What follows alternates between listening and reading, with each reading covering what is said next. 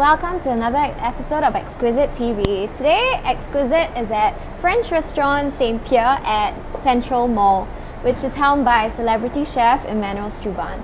So join me as we head in for some French food.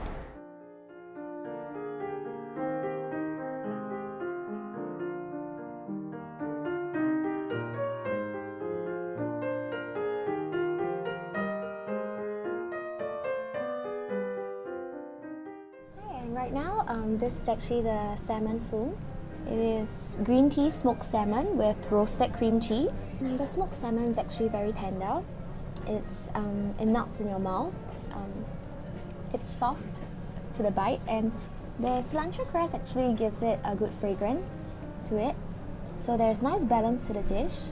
The roasted cream cheese actually gives it more bite, and it actually gels together with the salmon. So yeah, it's really interesting taste, but it's very good. And right now, this is the main course, the foie gras classic. It's actually classic pan-fried foie gras with caramelized green apples and old port sauce. The foie gras is actually really fresh, and it's slightly crisp on the outside and soft and moist on the inside. And it goes really well with the pastry at the bottom. So it comes together really nicely with the old port sauce and caramelized green apples that they serve at the side in those little ball portions. Yeah, so it goes really well together. And right now, this in front of me is actually cabelotte or miso. The codfish actually slides off the whole chunk, and it's actually very soft. It's well cooked. The first thing that hits you is actually the miso taste, because it's actually been rubbed with miso paste. So it's slightly salty, but not too overpowering, and the fish is really tender and juicy. So for all cod lovers out there, this is a dish that you must try.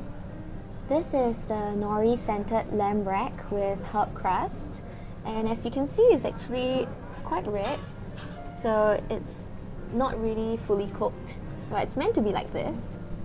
The lamb rack is actually wrapped with nori or seaweed, so it's a really interesting combination. The first thing you taste when you bite into the lamb rack is actually the outer shell that is crisp, and you don't really actually taste the seaweed until the end. But the lamb is actually still quite raw, so it's a bit chewy, but it goes really well with the sauce, with the capers. And last but not least, this is actually Grandma Struban's Flourless Chocolate Cake. It's also dessert, so it's my favorite part of every meal, because I'm a dessert lover.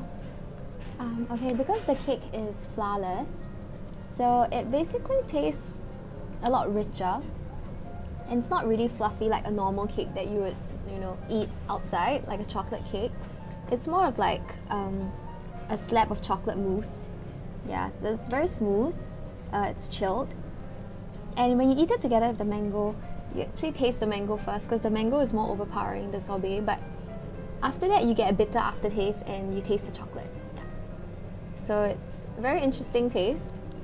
And I tried it with the salted caramel popcorn powder, and it goes well with the mango as well. So yeah, it sort of balances off the sweetness of the mango. That's all the time we have for today on Exquisite TV. So we were at St. Pierre at Central Mall, and join us next time for more food adventures.